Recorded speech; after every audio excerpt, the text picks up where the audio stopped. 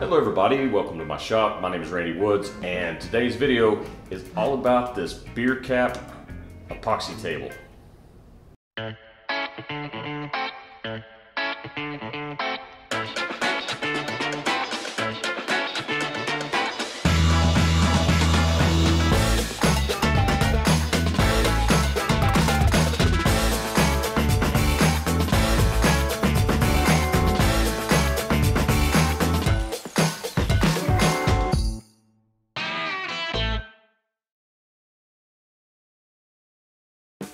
I've been wanting to get into the epoxy pour type projects. Seems to be the thing these days, and so I was looking for a fairly easy project just to kind of get my feet wet, and this is what I came up with.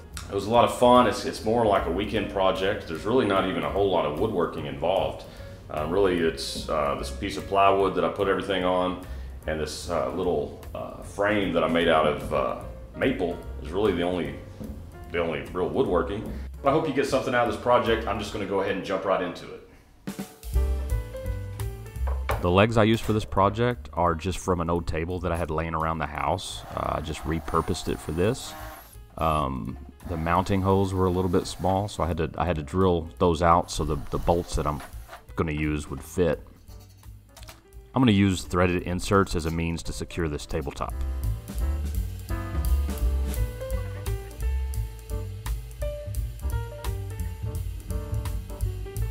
The tabletop's just a scrap piece of plywood. It's actually a piece of walnut plywood, and I just measured out for a 3-inch overhang.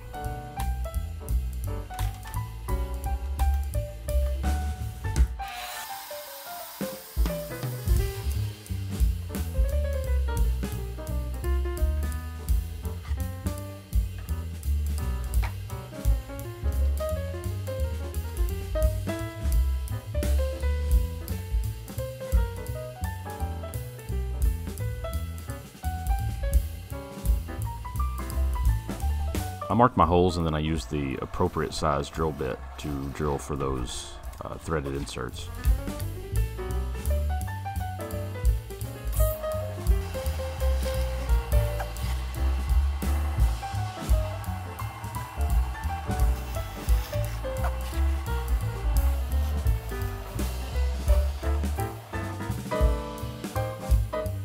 I really prefer these threaded inserts that have the hex head on top, as opposed to the slot where you have to use a screwdriver. These just, they're a lot easier to work with. I used a little bit of epoxy to hold those into place, and then my remaining epoxy, I used that to secure the caps to the board.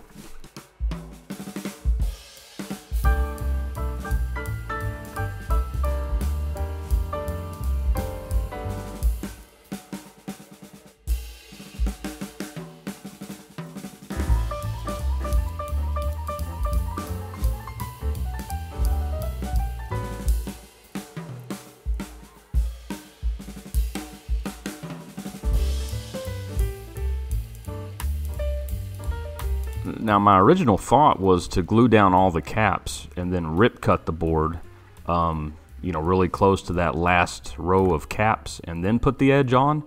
But funny enough, these caps, it came out perfect, and I didn't have any excess board.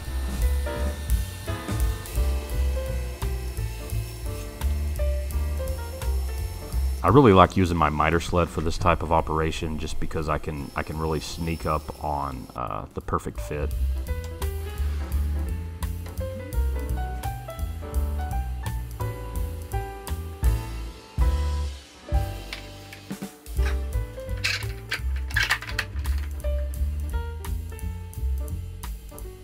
I dressed these corners up a little bit with some shop-made wood putty. If you're interested in how I make that, check out my shop-made wood putty video.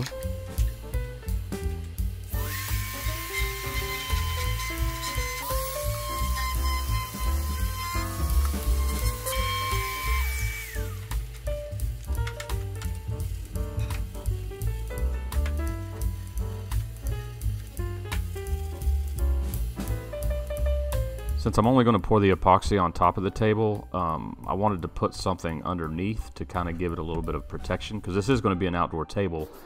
So I use spray paint. However, in hindsight, I would not have done this at this stage in the project. I would have saved it till the very end. I will explain why a little later.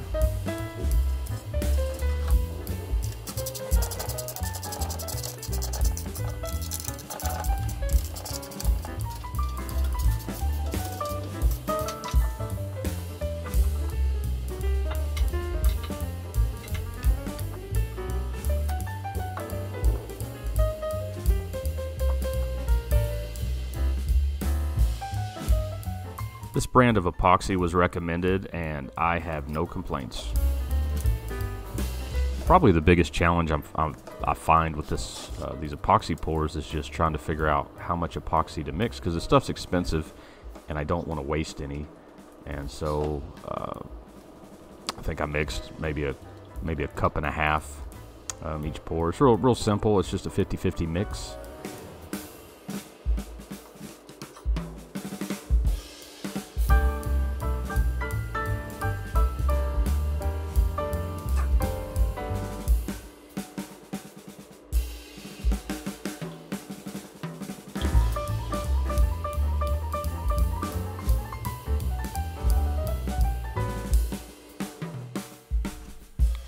Now, using heat to get out the air bubbles, this is where I messed up a little bit.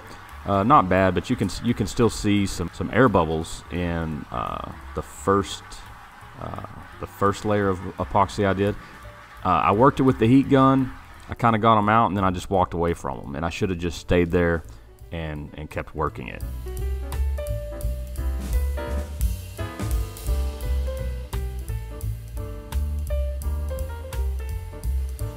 I did realize my mistake by that second pour. I did work those bubbles a lot longer this go round.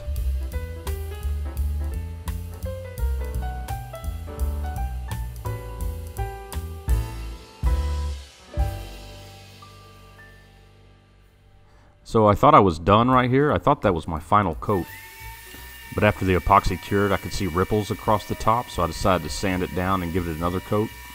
You can tell right here as the epoxy cured that where the voids were, the epoxy kind of shrunk, and that's what caused that ripple effect.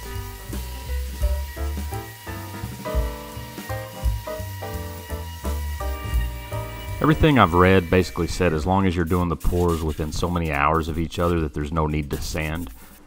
If you let the epoxy completely cure, then you really need to sand to create that bonding surface. I've decided that I think it'll be best that anytime I do an epoxy project, I'm going to go ahead and let the second to last coat completely cure, then sand it down, and then do a real thin final coat. And I think that's gonna give me the best results. I also learned that even though the surface is level, it's really hard when you're pouring that on to get the epoxy to move over the entire board. So this final coat, I used an old credit card to move the epoxy around. Now I was very light-handed with that credit card. I just kind of gently moved the epoxy around with it. So here we are at sanding the bottom of this board. It never occurred to me that I was going to have to do that. That's why I went ahead and painted the bottom of the board. And now I'm having to come back and touch that up because I had to sand all those drips off the bottom of the board. And yes, I could have removed the legs, but I found it easier just to tape around them. In other words, I was being lazy. Overall, I'm happy with the result. Well, that's it for today's video. I hope you give this a try. This project was a lot of fun. As always, if you enjoyed this video, be sure to click on the like button. Also, subscribe to my channel for all my future content. And also head on over to rkwoodsworking.com and check out all my other woodworking related content. And I hope to see you over there, and we'll see you next time.